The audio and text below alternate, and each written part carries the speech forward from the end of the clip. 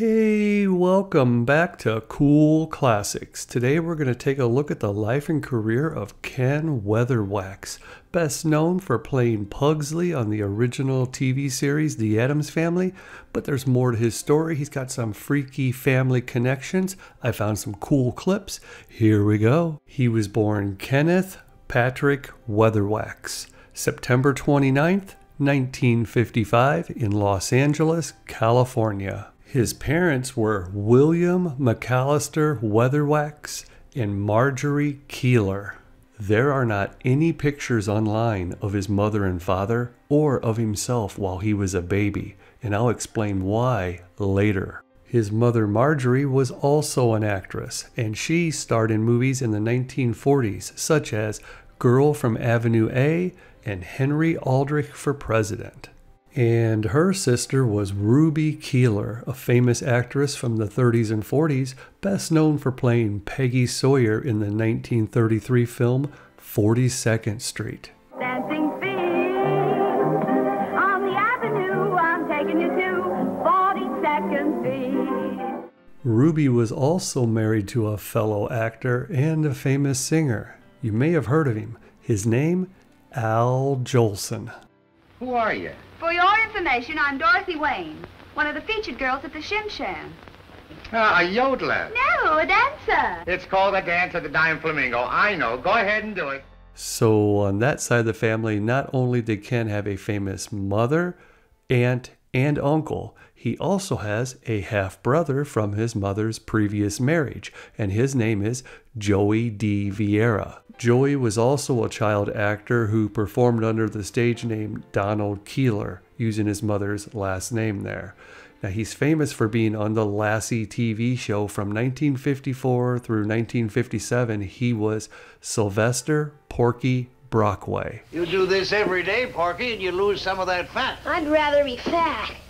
After Lassie, he was in movies and on television for decades. He appeared in things like The Many Loves of Dobie Gillis, My Three Sons, and in the 80s he was in Ferris Bueller's Day Off. He was the Pizza Man. His last appearance, though, was in the movie The Patriot with Mel Gibson in 2000. In the late 70s and early 80s, he also started to put out these drum instrumental albums, volume 1, 2, 3, 4, 5. Hi, I'm Joey Vieira. What you're listening to now is called Afro-Cuban.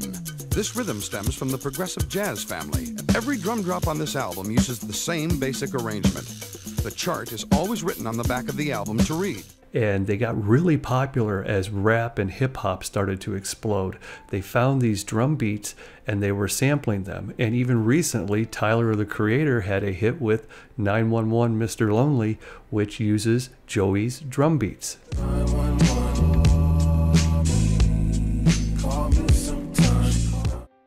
Now, Ken's father, William Weatherwax, was a professional dog breeder who specialized in thoroughbreds. He was also a professional dog trainer, and so were his brothers, Rudd and Frank Weatherwax, and those two owned and trained the very first Lassie that you've seen on the TV show. So now that you know his family's background and connections, let's look into the life of Ken Weatherwax. When he was 5 years old, his mother took him on an audition for a commercial, and he gets the part. He becomes Chester, the face of Gleam toothpaste. He appears in 3 different commercials over the course of a year, and I cannot find them anywhere. If you do, link them down below so I can archive them. I did, however, find his first television appearance. It was on Wagon Train, episode The John Gilman Story. And at the end of the episode, it lists his name, and he says he played the Stout Boy, which is another term for overweight or pudgy. So, in the show, he is sat on top of the back of a grown man, but is too heavy to give a piggyback ride to. Got a boy, huh? Yeah, you got a boy. You ready, honey? After that, Ken said that he went on a few more auditions, but nothing became of them. But when he was 7 years old, his mother took him on a new audition. They were looking for a boy who was a little heavy set that looked like this picture. The picture was a cartoon drawing of this little boy and his family, illustrated by cartoonist Charles Addams, which his mother didn't know anything about. So when Ken showed up the first day of auditions, all they really did was just check out how he looked and made sure that he can read. The second day, when he was called back, there were less kids there, and he breezed through that one too. By the end of the week, they had narrowed it down to 4 kids for the role. On the final day of the auditions, all the kids had to read their lines through with John Astin, who would be playing their father Gomez. And as they went through them, John also had some input with the producers on who he thought should be chosen. And he recommended Ken. So on September 18th, 1964, Ken Weatherwax debuts as Pugsley Addams. Mother knows best. We'll send the children to school. School? That's for kids. I'm sure the children are going to be very happy here. If we wanted them to be happy, we'd have let them stay home. That isn't all. You ought to hear some of the other stories in her book. Let me see that, darling. That settles it. No more school. Good thinking, sir. Ken said that Carolyn Jones, who played his mother on the show, was the same person when the camera was off. She was very warm and nurturing to him. Let me see your hands. Oh, excellent, Pugsley. The nails are nice and clean and sharp. He also said that John Astin was kind of like a mentor and acting coach for the children, that he would go through the lines with them 2 or 3 times before they would even turn the cameras on. And if you made a mistake along the way, he'd say, "It's okay, let's start again from the top." And if you made it all the way through perfectly, he would say, "Excellent, fantastic," or "Bravo," something very uplifting and motivating. There was never any pressure with John. Wednesday's still in the coop. Just run away from home. Really? I didn't run away from home until I was 8. I wonder which side of the family she got that from. Both sides. Who's minding the reactor upstairs? I gave that to Wednesday. All that kid stuff is behind me now. What I really want is, All right, now. Out with it, boy. After all, we feel towards you as if you were our own son. Gomez, he is. I need some money. Oh, is that all? How about 100 a week? You don't understand. I want to work. Watch your language, boy. We Addamses haven't worked in 300 years. We'll make it 200. But, Mother, I'm not joking. I want to go to... Stop. We've heard quite enough, young man. March right upstairs to your room. Where have we failed that boy? Now, when it comes to Jackie Coogan, who played Uncle Fester on the show, Ken has a lot to say about him. First of all, the laws that were passed because of the experiences that Jackie faced as a child actor himself were fully enacted on the Addams family. Each child was required to have a parent with them while they were on set, and so most days it was Ken's mother that was there with him. Now, since there were 2 children on the show, there also had to be a full-time social worker present during filming hours. It was also required that each child receive one-on-one education performed by a licensed teacher for 3 hours per day using textbooks and things like that. And this was all part of the Jackie Coogan law. But he says it didn't stop there. Jackie was always making sure the kids were sort of like entertained or happy. And so whenever they weren't filming and didn't have anything to do, he would play board games with him and Lisa Loring, who played his sister, Wednesday Addams, on the show. And then whenever they were in school, and if Jackie noticed one of them was having a hard time focusing on their schoolwork, he would ask the teacher if they could take a break for a while. And during that time, he would play more games to try and get your mind out of the schoolwork and just back into happy zone. And he said one of the things that Jackie did with Ken was they liked to bounce a ball back and forth to each other. He said that Jackie was an uncle on the show, but in real life, he was like a big brother, always watching out for us. There wasn't anything going to go wrong with Jackie around. Do not be alarmed. We are only little children. Now, unfortunately, the show did come to an end on April 8th, 1966. There were 64 episodes in total filmed, and Ken was soon to turn 11 years old. So his mother asked him if he would like to appear on another television show, and having had such a good experience on this one, he said yes.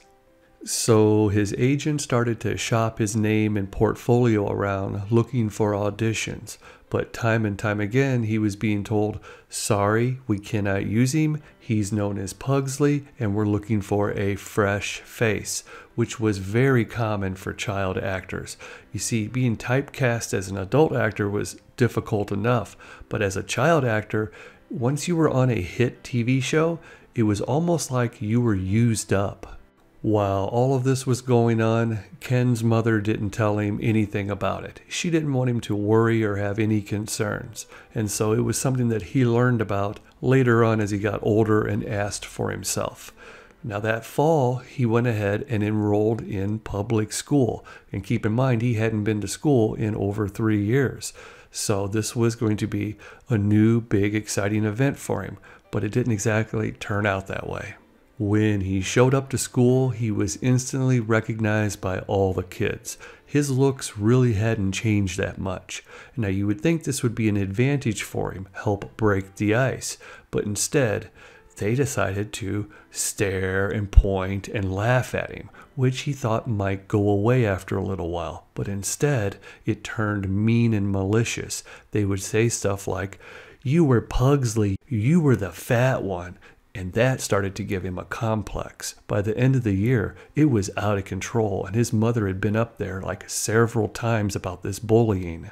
Right around the time that everything was the most out of control at that school, Ken started to receive offers to appear in all these TV pilots. These pilot episodes are something that producers and production companies create around an idea that they have for a TV show. They actually go and film like episode 1 or 1 and 2 of something, and they pay seasoned veteran actors to appear in these, and when they pitch it to the networks, it's more likely to get picked up. They can see how it all plays out. And so you'll get your one-time fee for appearing in these, and hopefully when they pitch it to the network, if it gets picked up, the network will say, keep these same actors. So they can be a really good vehicle to get on television, and some famous actors have made it all the way to superstardom by appearing in the right pilot at the right time. Now, in Ken's case, he was receiving not such a great opportunity. His mother would look over the scripts, and she would see that he would be offered the role of the chubby neighbor, or in some cases, even more offensive, the fat kid. So his mother turned down all those offers. She wasn't going to let anyone make fun of Ken. Now remember, she had an older son named Joey who played on the Lassie TV show, and his character on there was called Porky, so he battled similar issues. Now, when it came time for the new school year, Ken's mother enrolled him in a different location. She was hoping that it had been an extra year since the show had been on the air, maybe things would be better for him. But they weren't. The kids realized he was Pugsley Addams, and this time they weren't just making fun of his weight, they started calling him dumb. Ken said it wasn't like I was failing anything. It's just that it took me longer to do stuff because I was basically homeschooled on the set of the show and there wasn't a time limit. But now I'm sitting in a classroom where everybody has the same worksheet and it is timed. So they would get done before me and I still would only finish about 70% of the questions. And my answers were all correct, but I'd still get a low grade. And that would cause everyone to make fun of me for being dumb. Ken said at the end of the year, he asked his mother if he could change schools again, and she obliged. So this started to become a reoccurring thing in his life. He said he would enter the school, eventually they would recognize him, start to pick on him, and he would go ahead and tough it out to the next year. But he became more withdrawn each time. Now eventually he went to a school where they beat him up for being Pugsley. And so they had to change schools twice that year. And he would alternate between private and public schools wherever his mother could find a place for him that was within zoning distance or driving distance, somewhere they could accept him. And it became such a problem that he was in 7 different schools by the time he was in high school. He said something really changed in me over these years. I started to believe all the negative things these kids were saying about me. I had no self-esteem at all. I started to hate the way I looked. I would go ahead and starve myself without my mother knowing. I would take stuff to my room and say I was going to eat it and then throw it in the trash so that I could lose weight and maybe change my facial features in time for the new school year. And as I became a teenager, I would look in the mirror every day praying that I was able to grow a mustache or a beard, but it never happened, not quick enough. And I was just so upset every day that I had to go to school. I didn't like my looks. I was just wanting to hide from the world. He says this broke my mother's heart. She tried everything to build up my self-esteem. She had me in counseling, but nothing worked. And eventually, I dropped out of school. Then, at the age of 17, I started to feel a little bit better, and I knew that I wanted to do something positive with my life, and so I decided to join the military, but I was still too young. But my mother signed something, and at the age of 17 and a half, I was able to join the U.S. Army Cavalry as a combat recovery specialist. I felt like the military did a lot of good for me. It gave me structure, confidence, a purpose, and camaraderie. I started to feel good about myself. But after some years in there, I returned to civilian life and my old negative thoughts reappeared. Luckily, I did have a pretty good nest egg saved up from my time in the military, and I was now old enough that I was allowed to withdraw the money from the Jackie Coogan Child Actors Fund for my time on the show. And when I received my disbursement, it was $17,000. This allowed me to get an apartment and settle in. I kind of bounced around between dead-end jobs for a few years, but then I got hired by Universal Studios as a motion pictures studio grip.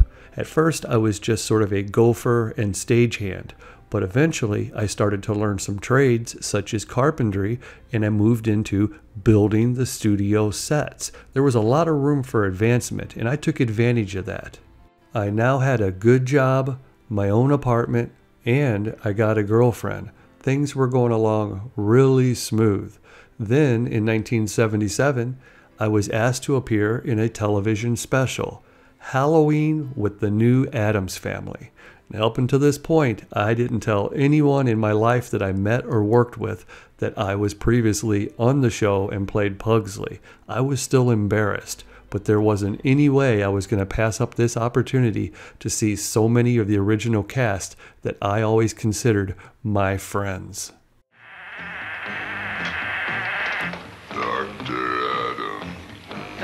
Pugsley, my dear son, welcome home from Nairobi Medical School. Thank you, Mother. I owe it all to Dr. Magumbo.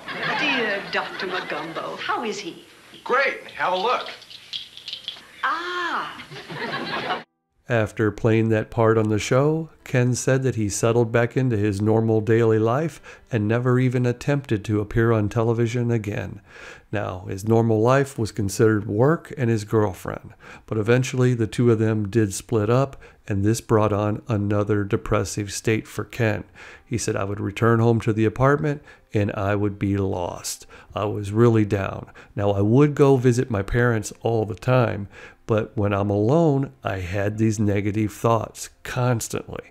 So I decided to take a different job offer with the studio. I wanted to move into the traveling part of it, where you would go on location, and this meant longer hours, less free time to yourself, and more money.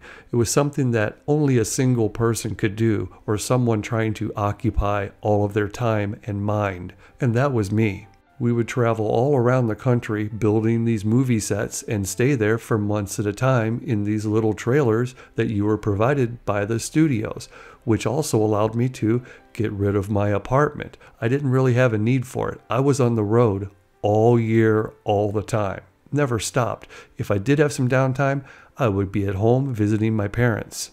Now, Ken says that eventually he did start hanging out with his fellow coworkers after the job was done for the day, and they would do some drinking, but it really wasn't a problem for him until around 1986. That's when his father passed away. After that, he said, I drank more heavily and more frequently. And then around 1990, his mother had her first stroke. And he took a couple weeks off and he was back there helping her recover. And during this time, she was very concerned that she was going to be put in a nursing home and forgotten about.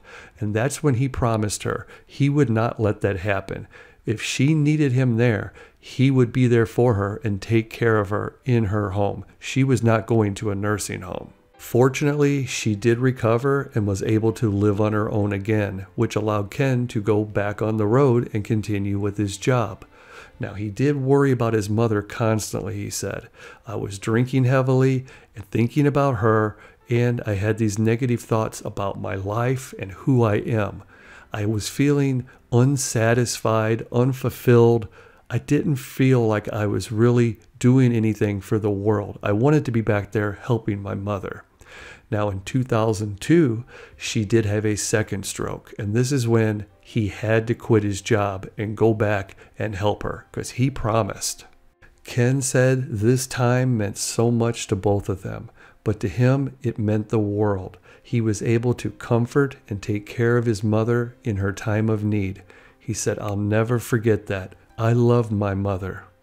But sadly, a few months later, she passed away on November 11th, 2002, with Ken by her side. After this, Ken ended up living in the house for over a year by himself, just sort of cleaning it up, getting it ready for sale. And during this time, he would sort out things and find family photos, and he would pack them away in storage units along with all of his carpentry tools. Now, as this whole process continued on, Ken started to become more and more depressed. Eventually, he started to truly believe that he was all alone in this world and didn't even have a reason to live. And he knew this was a bad state of mind to be in, so he told a friend. The friend recommended that Ken get a companion such as a dog. So Ken went to the local shelter, and that's where he found Buddy, his new best friend, and a reason to continue on. Eventually, the house did sell, so it was time for Ken to move on. Now, he didn't want to go back and work for the studios and live that same old lifestyle, so he decided to take this time to see America. So he packed up the few possessions that he didn't have in storage, he loaded them into the car along with Buddy, and they set out to see the country. He said that he made it as far as New Mexico before his car broke down, and he took that as a sign that maybe he should stay there for a while because he might be able to finally find happiness. And so him and Buddy got a place to live, and he spent his days taking him for walks and just living a simple life. But every day he was just spending money and not making any. So eventually, after a year, this really caught up and his money was getting depleted. But his car was fixed, so he headed back to California. But he didn't have a place to live out there, so he stayed with a friend on the couch. One of the first things he did was go to the storage unit to make sure everything was okay, and lo and behold, he hadn't been paying the bill, and they had sold or thrown away everything that was in there. So that's why you do not find any pictures of his family or himself anywhere online, because it was all lost. So Ken said that living on the couch at his friend's house was just something that couldn't last forever. Here I am with my dog, I'm depressed, and I'm putting a lot of stress on him. So eventually I go ahead and move in with someone else on their couch. And then someone else. I would wear out my welcome. I just couldn't pull things together. Desperate for a place to stay, I remembered that my half-brother's father had passed away and his house was sitting there empty on this lot. So when I showed up, it was totally abandoned and dilapidated. I snuck in and I was undetected. Actually, I could come and go as I pleased, but it was just me, Buddy, and I had a box of possessions that I had taken from my mother's house when I moved out. And these were just random things that I had found and saved.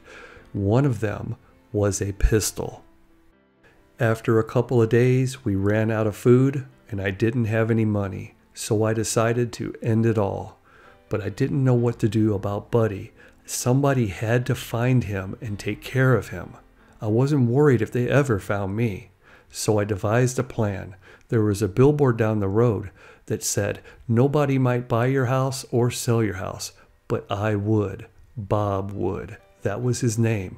So I called him.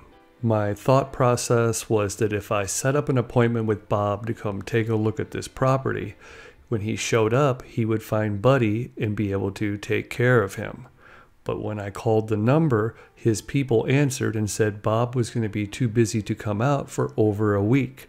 I begged them, please let me talk to him before then. They said, best we can do is tell you that maybe you can run into him at church on Sunday. And I thought, that's only 2 days away. If I go to this church, I might be able to talk him into coming out on Monday. That would give me time to come back here, do what I have to do, and then have him find Buddy. So that Sunday morning, Ken cleaned himself up as best that he could, and he reached into his box of belongings and pulled out his mother's Bible. This Bible was only the size of the palm of his hand, so he took it with him and headed to church. When he arrived, he asked a few people if they knew who Bob was, and of course they all did because Bob was very prominent in the church. So he went ahead and took in the day's sermon, and afterward he went up to talk to Bob. Ken proceeds to tell Bob that he really needs him to come out and take a look at this property tomorrow, which would be Monday. And Bob says, "I'm sorry, son, I do not discuss business on Sundays." Ken then almost begins to beg. He says, please, please, can't you come out and take a look at this property tomorrow? And he hands him the piece of paper with the address on it. Again, Bob says, things don't work that fast for me, and I do not discuss things like this on a Sunday. But son, I can tell you are in a desperate situation, and I notice you have a Bible in your hand. Have you read that? Ken said that he had read some of it in the past, but cannot recall anything. That's when Bob told him, son, I will make an exception for you. Next Sunday, we can discuss taking a look at this property of yours. But before then, you need to go read the book of Matthew. Ken said that he felt dejected when he heard that, almost as if it was a brush off. So he left out of the church kind of angry. Now, when he went back to the abandoned house, he picked up Buddy, and the two of them walked around the park. Eventually, Ken sat down under a tree while Buddy kind of walked around and played chasing squirrels. And Ken opened up the Bible that was still in his jacket pocket, and he turned it to the book of Matthew and began to read. Before he knew it, he had spent the evening reading the Gospel of Matthew. And when he returned to the abandoned house with Buddy, he found himself unable to sleep that night. It wasn't just tossing and turning. He was up thinking. The next morning, as the sun came up, he looked over at the box of his belongings, and he reached in and pulled out the pistol. But instead of using it, he took it to a pawn shop where he sold it for $50. He then took that money to the dollar store where he bought food for him and Buddy for the week. He wanted to live. The following Sunday, he returned to the church, and during the prayer and praise time of the service, he was the first one to rise to his feet and make a public confession of Christ before all the witnesses. He was then baptized by Pastor Jesse Stevens of the Chatsworth Advent Christian Church. With the help of his new family and friends in the church, he was slowly able to rebuild his life, which included letting go of any negative thoughts he had of himself or his past. In fact, one day at a church event, he set up a table and was signing autographed pictures of himself as Pugsley Addams, letting everyone know who he was. When Lisa Loring, who played Ken's sister Wednesday Addams on the TV show, found out about Ken's recovery, she contacted him, letting him know that she was very happy.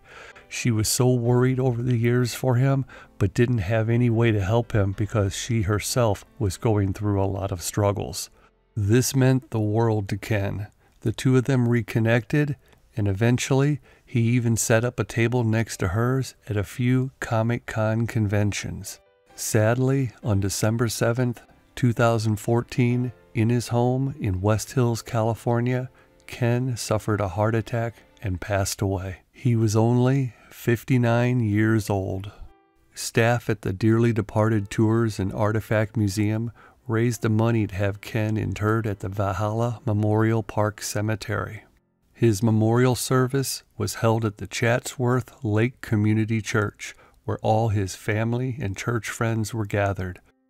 In attendance were Lisa Loring, who played Wednesday Addams, Butch Patrick, who played Eddie Munster, Paul Peterson, who played Jeff Stone on The Donna Reed Show, and many of his co-workers with the Actors Guild Union.